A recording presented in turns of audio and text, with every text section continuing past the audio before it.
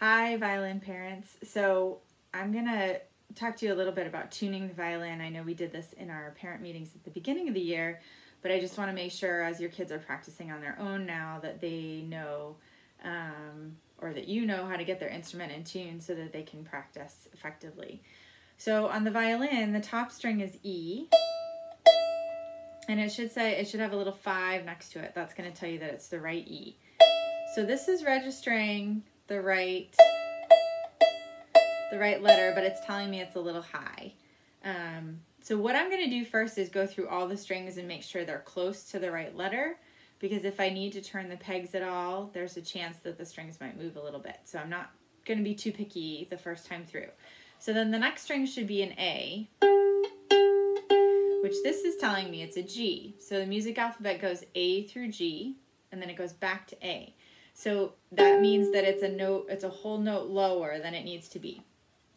So I'm going to take this peg, this is the A peg, and I'm going to turn it up as I'm plucking it. You always want to be plucking it because you want to be watching where it goes. The way that we break a string is either that a string is already compromised and is going to break anyway, or it's being turned higher than it's supposed to be.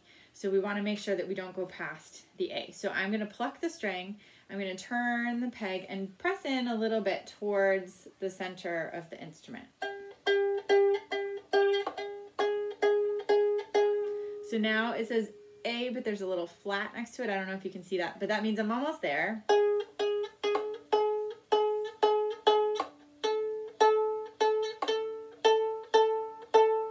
So that gave me even green for a second, so that means I'm close. So I'm going to leave it there.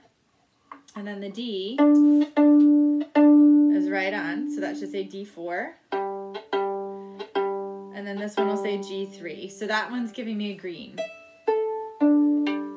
So that is pretty close to in tune and would be close enough for the kids to practice. If you want to be really picky about it, which is great, we encourage that. If you're feeling like you are calm and want to take that to the next level, you can go back through.